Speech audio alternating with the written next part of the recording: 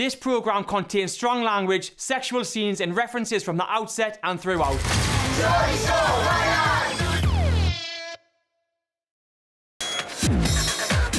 Everyone's starting to see now that there's so much tension between Abbie and Chloe. I don't get to a position where you feel you can say that. Look, I like him. Do you really like him? Because I need to know because if you don't, I'm not leaving the block. Would you really get that point?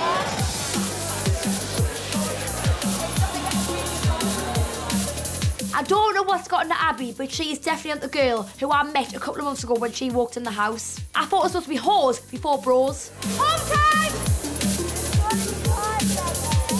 I don't know how much more Chloe can take of this whole Abbie and Sam situation, and everyone's so drunk, it's about time we got ourselves home.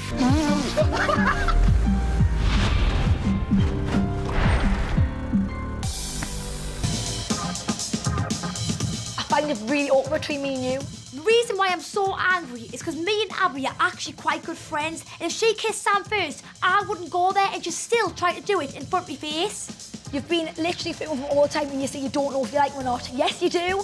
I'm just going to stay quiet and hide behind this can of pop. Babe, I feel like you are taking this as a competition. You said to me when you first come in that skinny boys are not your type at all. You went, I can't stand skinny boys. And apparently, all of a sudden, Sam's come in, that's your type. Chloe, what you're talking about? Two girls can fancy the same fucking lad. It's not a crime. That is my type. That? Who the fuck's that? Like, he's my banter. There's not a competition between me and you. It might be with you, but it's not with me. I'm not backing down in this, because I know I'm not in the wrong. He's only been here not long, so I've just said, I like him and I'm getting to know him. Right, so what's wrong with that? Sam, you've got to be straight up here. What do you want to do? I didn't know, that's why... Do you not want any of them? Sam's just staying quiet. Fucking say something for yourself, you fucking pussy. But the thing is, though, I feel like it's too early days to say it. I want you. Like, I'm absolutely sick of this shit. So you know what? Abbie and Sam can fucking have each other. He doesn't have to pick because he obviously doesn't want to. Yeah. So I'm just going to let you two crack on now when I'm done. Fucking hell, why do I do this to myself? I'm going to go to bed. I feel like that was my fault. I should have took into consideration that Abbie and Chloe are actually friends.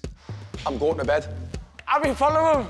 Abbie, shag him. I'm going to sleep by myself in a shag pad. Abbie, man. Fuck off. Chloe was bang out of order. She never told me how she felt about Sam until tonight. And now this has happened. This is exactly what I didn't want, and I can't believe it's actually come to this.